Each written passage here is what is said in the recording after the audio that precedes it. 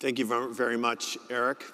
And I want to start by congratulating Jeff and Kyle.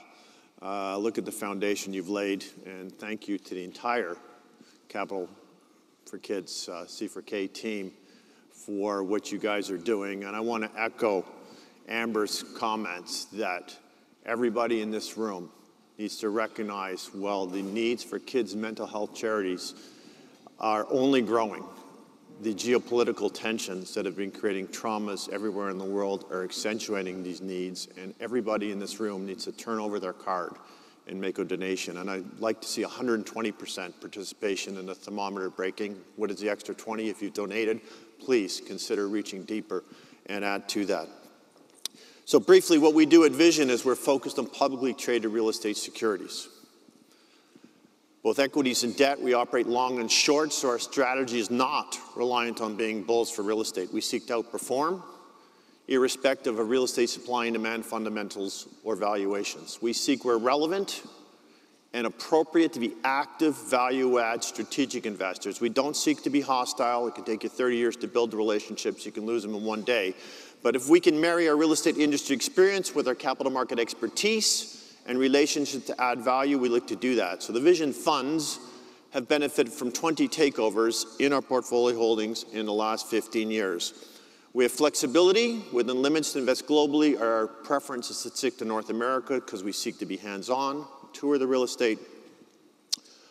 But the core of what we do is to take advantage of certain inefficiencies in our space through a top-down and a bottom-up approach, the result of which, our mantra is, we seek to buy real estate cheaper in the stock market than one can in the property market.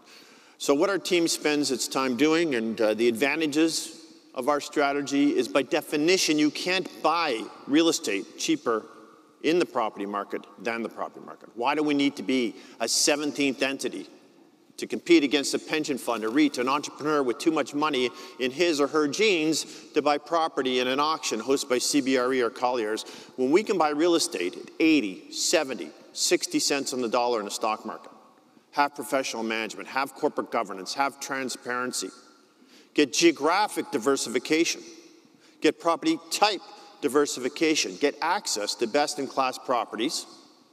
Nobody calls us in the middle of the night to fix the heater. And we have liquidity. And while liquidity is always paramount, it's years like March 2020, or when Brexit came to the forefront, or October 2023, where liquidity takes on a different dimension. But the opposite is true.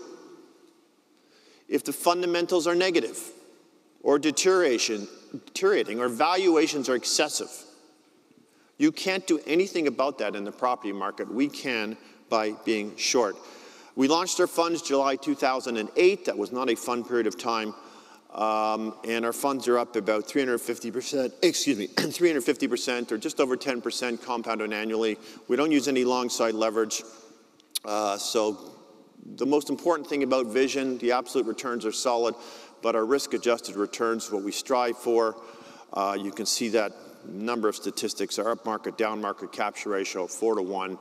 And if you think about the space we invest in, publicly traded real estate securities, 4 of the prior 10 years, where the REIT indices were negative, or broad market indices were negative, or both, we posited positive returns, and I think that is really the core of our strategy.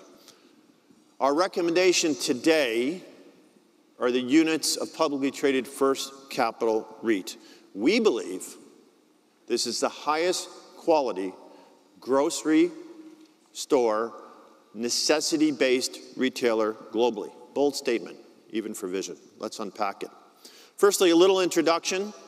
$9 billion enterprise value, less than $3 billion equity cap today. 22 million square feet of income-producing, in-place grocery store anchored shopping centers. 24 million square feet of incremental density, primarily to build apartments on those shopping centers. In all 98% in 6 major growing markets. 2/3 Toronto, Montreal, 3/4 Toronto, Montreal, Vancouver, 98% if you add in Calgary, Edmonton, and Ottawa. Not only do we believe this is the highest quality grocery store portfolio anchored shopping center in the world, but it is trading at the biggest discount to net asset value amongst its peers. So why? Let's unpack this. We believe at Vision, and we've demonstrated that the blood to our strategy and success in real estate investing is not some of the cliches you hear, location, location, location. You can have the best located office building in Calgary. How's that going for you? Not so good. Interest rates, important, trumped by supply and demand. Supply and demand with a forward-looking view is the key, in our view, to successful real estate investing. So let's unpack this. Demand, population growth, extraordinary population growth in this country. So the first reason why this is the best, it's in Canada and it's not in the United States. Canada has over 2.5 times the population growth of the United States, pierced 40 million people this year, and amongst the fastest pace of growth globally. GDP, last 15 years, outpacing the United States. Employment growth, been stellar over the last 15 years, and since February 2020, 90% higher employment growth in Canada than the United States. These are demand drivers. Supply and demand, population growth, employment growth drive real estate demand. You see it in real estate sales. Despite the growth in e-commerce sales, physical retail is doing very well, thank you very much. In fact, even though there's return to work, the hybrid flexible schedule has created more visits, those community-based shopping centers. And you look at First Capital's niche, community necessity-based retail, you can't get your hair cut online. You can't get your manicure online. You can't get your teeth cleaned online. Let's bring in supply. Demand is solid. The growth in supply has been diminishing, and you can see it stark in this chart. So over the last 10 years, you've had 90% higher population growth than the growth in new supply. So no surprise then, the amount of retail space per capita has been declining in Canada. So today, at 17.3 square feet per capita, it's 30% less than the United States at 25.3. Vacancy rates, for years, the retail vacancy rate in Canada has been less than the United States, about 374 basis points today, and CoStar projects that to grow to a differential of 4.6% over the next 5 years.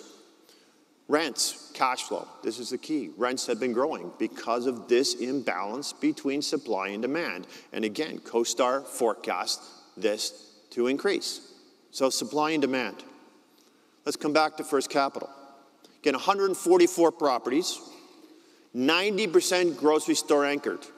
And unlike some of the peers that do have a lot of grocery stores, they have a lot of standalone grocery stores. First Capital is primarily grocery anchors where you get that lift from the Starbucks and the bank, that necessity-based retail attendant to the shopping centers.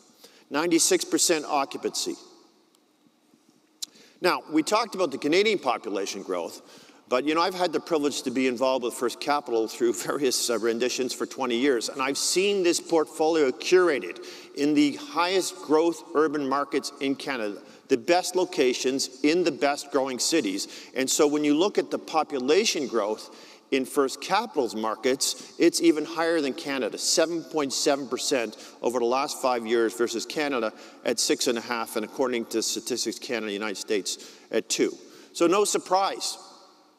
Portfolio demographics, whereas the peers have 150,000 people within 5 kilometers of the shopping centers, First Capital is double, 300,000 people within 5 kilometers. You see it in the tenants. Even our friends from the United States or elsewhere will recognize these names. You don't see fashion tenants here, no power centers. And over 70% of First Capital's top 40 tenants are investment grade rated. You see it in the performance of the real estate. You see it in the renewal leasing spreads when those leases renew. You see over the last 15 years, and you see over this year, first 6 months, First Capital has the highest renewal leasing spreads amongst its peers. And over the last 15 years, they've also demonstrated the highest same property net operating income growth amongst their closest Canadian peers. I mentioned a couple of times about this density. 24 million square feet. more than their existing large Canadian portfolio. It's important to unpack this a little bit. This is net. So they might have to change around a store, but this is net incremental to the 22 million square feet. And it's not greenfield sites, suburban sites that maybe one day you develop. This is attendant to the best urban locations in these 6 growing Canadian markets, 70% of which has in place or in progress advanced zoning. Now, I said attendant. Here's an exception. There's a photo in here. This is the Christie Cookie site. This is not attendant to an existing shopping center, but you get the sense of the opportunity in this rendering where the location next to a future GO station node, the Gardiner Expressway, overlooking the lake. So First Capital, not all development is created equal. First Capital typically has the best sites in the best locations in the best major urban markets. And if you're a real estate investor, you recognize that one of the most cherished real estate investments is known as a covered land play. That 20-foot storefront on Bloor Street between Avenue and Spadina, or Madison Avenue and 50th Street, where you might accept a 3% return because you're in the middle of a key development block and you're going to benefit from the upside of development. Well, First Capital might be the best covered land play in the planet because you have 24 million on top of 22 million and you're getting a 6.5% dividend yield while you wait to see this value serviced. This is some of the stuff they've done. This is one in Toronto, 43,000 square foot retail center, which was transformed in 267,000 square feet of apartments, 333 apartment units, created $54 million of value, and a 28% levered return, and you can see its location, attendant to a trimodal transit access point, GO Station, TTC, and Mississauga Transit. These are some examples of what's coming, some of the larger development opportunities. And it's $75 per square foot buildable, well off peaks you've seen in downtown Toronto, over $200 a square foot buildable. You can see the value creation potential in First Capital's portfolio, 2 sites in the Toronto area, 1 in Vancouver. Tailwinds to this. We have a federal government that has an immigration policy with no housing policy. Well, they're waking up to it slowly. They removed the GST to build purpose-built apartments. The government of Ontario matched it by removing the provincial sales tax. CMHC is stepping to the plate and went from $40 billion to $60 billion in favorable terms for financing multifamily construction. And then you have municipalities and all levels of government trying to facilitate this growth through density changes. Valuation. I mean, we've seen this movie before. The best quality grocery store portfolio, we believe, in the planet, trading at a 42% discount to its net asset value with a 6.4% dividend yield. Balance sheet is solid. Investment grade rating, 94% fixed rate debt, lots of liquidity. Look at it another way. Price per pound, price per square foot. You have some fairly recent transactions between $600 and $1,300 a square foot. You can buy First Capital today on the Toronto Stock Exchange at $330 a square foot for their real estate. Now, for years, I've seen this. I advised them in its early days. I've seen this portfolio. I've been a long-term investor. We've been very long-term investors at First Capital. And for years, First Capital traded at premium to the underlying net asset value of its real estate and a premium to its peers. In recent years, this has not been the case. As a result of this, we've seen some activism grow in the stock last year. I'm not going to take you through this. This was a lot of it in the public realm. Vision was trying to be constructive through this process. The result heretofore has been some board refreshment. Mr. Paul Douglas, the guru of lending in real estate from 40-year veteran at TD, has become chair. We've had some board refreshment, including the appointment of Mr. Ira Gluskin and Mr. Richard Nesbitt, both of whom are on Vision's advisory board, have joined this board. And we hope this begins to, this is the beginning of the story, not the end of the story. So I've had the privilege to be here on numerous occasions. And we thought it would be helpful to assess First Capital in the light not of what Vision is doing generally, but just the things we've talked about at Capitalize for Kids. Because every name that is on this list that we've talked to this audience about has reflected two things: a compelling supply and demand underlying picture, and trading at a wide discount to net asset value. So we believed, and in each case, what happened was either the performance of management and growing the net asset value and the cash flow would result in an increase in the share price, or the private market or public peers, the valuation discount would be so wide that in one case, as Eric mentioned, Brookfield showed up and bought General Growth Properties.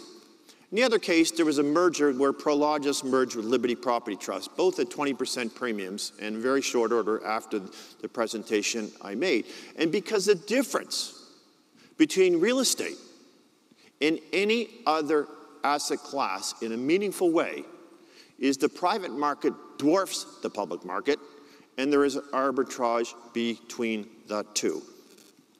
So just to wrap up, population growth, supply and demand, very favorable for this asset class. You have essential recession-resistant tenants, far less susceptible to e-commerce. First Capital is applying a growth strategy to a defensive portfolio. Very significant incremental urban density to build apartments attendant to these properties, hence one of the best covered land plays globally. These are multi-generational assets in the best markets in this country, and you close the gap to net asset value, you have upwards towards 72% upside for an investment in First Capital. So thank you very much for your attention and enjoy the conference. And please turn over your cards.